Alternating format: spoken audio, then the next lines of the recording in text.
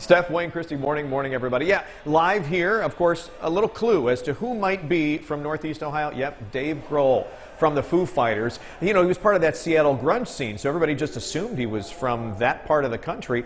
Nobody from Warren, Ohio even knew that he was born there. My kids said they met Dave Grohl out at the mall, and I said, what? I go, no, Dave Grohl is from Seattle or something or whatever, and I go, let me look this up. He's born in Warren. It took me probably until after the year 2000 I even realized that he was from Warren originally. And he was here till he was like maybe 3 or 4 years old.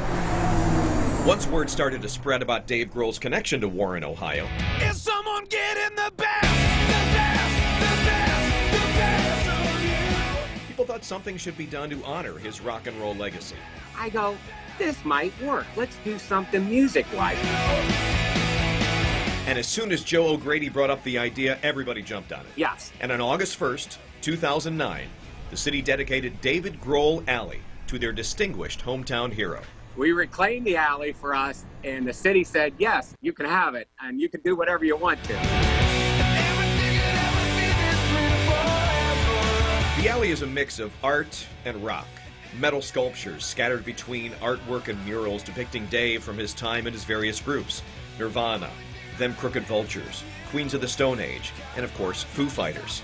The alley also boasts a colossal reminder of Dave's musical talents.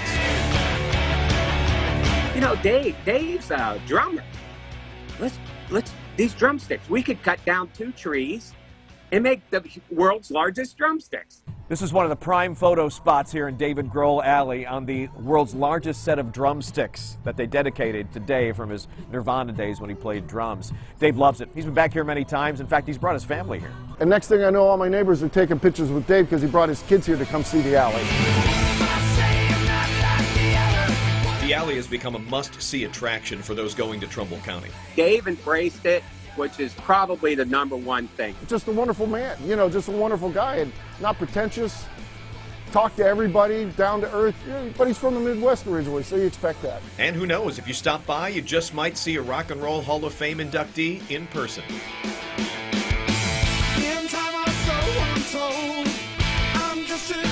30.